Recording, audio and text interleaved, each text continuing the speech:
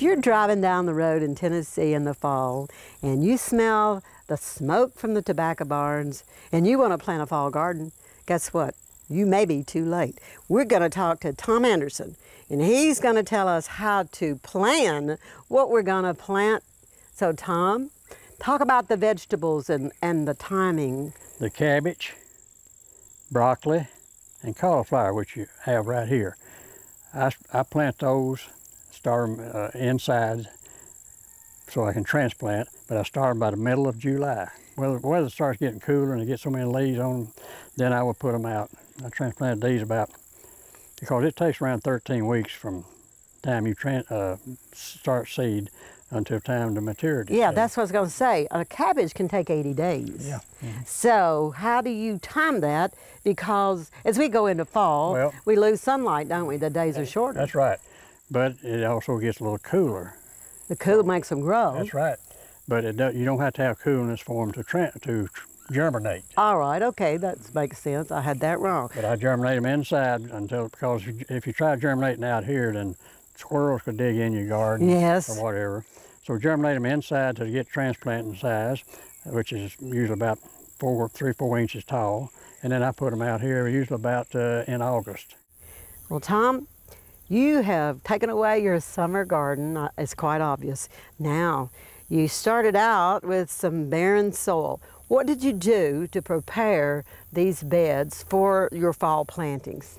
Right here with the peas, I had tomatoes.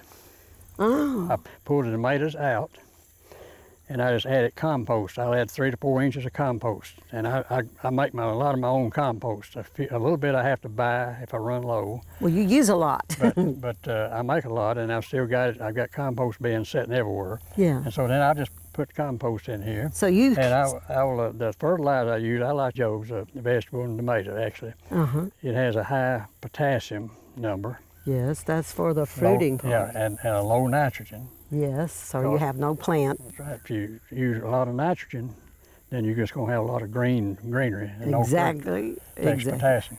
I use a little bit of vermiculite. I'll use it to lighten it up, lighten my compost up. It's a raised bed, so you have good drainage. Yeah, perfect drainage. Well, Tom, let's say you grew green beans here.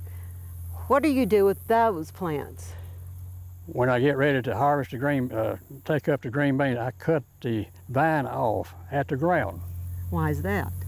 Because legume, which is what a green bean is, they collect the nitrogen out of air and forms on the roots. And you see the little white nodule around on the roots. Okay. So you cut it off at ground level and keep the roots in there, hold the nitrogen in the soil.